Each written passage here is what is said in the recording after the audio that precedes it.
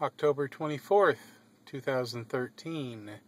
I'm sitting about a quarter mile across the parking lot from the Veterans Memorial Theater in Marin.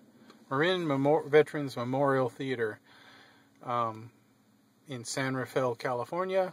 I am James Thomas Green, and I just watched the Moody Blues. That is a band that's been around for about 40 years or so. I mean, probably since I was a little kid. I don't think they're older than I am, but I was probably one of the youngest people in the audience tonight. I was given a ticket for my birthday, a ticket that retailed for about $100, so it wasn't the cheapest of the cheap seats. It wasn't the most expensive, which was a lot more, but she is this woman whose online name is Supah Beeotch.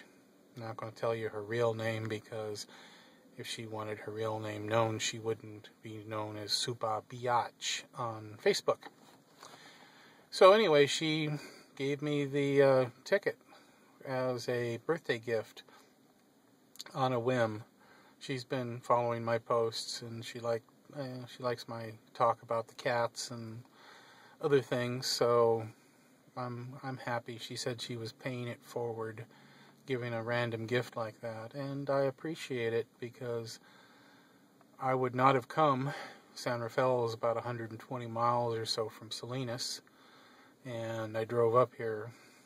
I got here late because there was a terrible traffic jam, because there was this horrible accident on the way up. When I got up to the vehicle that was laying in the road, it was probably one of the most torn up wrecks I've ever seen. All the glass was shattered out of it, and it was just this mangled piece of metal blocking 2 lanes of the road. I drove around one, and some other people drove around the other. So I got here, but I got here in time for the second half, just as the first half was closing for intermission. But luckily, most of my favorite songs, I don't know what they played in the first half, but a lot of my favorite songs, including my ultimate Moody Blues song, was played in the second half. They started out with Your Wildest Dreams, which is one of my favorite Moody Blues songs. It kind of reminds me of some people, some women I used to know. So Google it and play it if you want to know more about that. They did quite a show. Being the kind of artistic theater geek that I am, spent a lot of time watching the lighting, watching how things were doing, thinking, I wonder how they did that conical light, till I figured it out.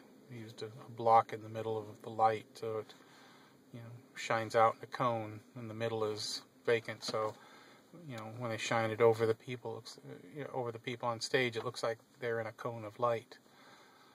And other things too. Very psychedelic, very 60-ish kind of show. And it got me thinking a lot about my artistic side, and my future. It's a big break. I've been too much going to home, going to school, going to the store, taking Dad to the doctor, blah, blah, blah. Same routine. So this kind of shatters that routine a little bit.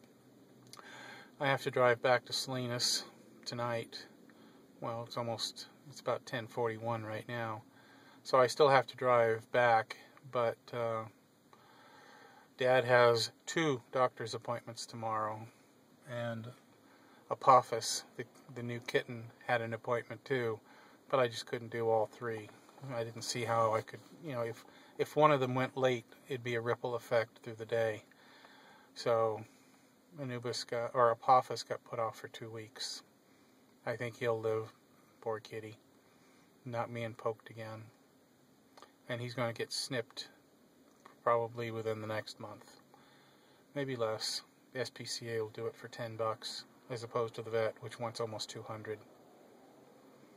So, on that note, my wildest dreams for tonight are to get home in one piece. Maybe I'll stop somewhere for dinner. Maybe I'll just eat a banana. But I got to get home. And that's all for now.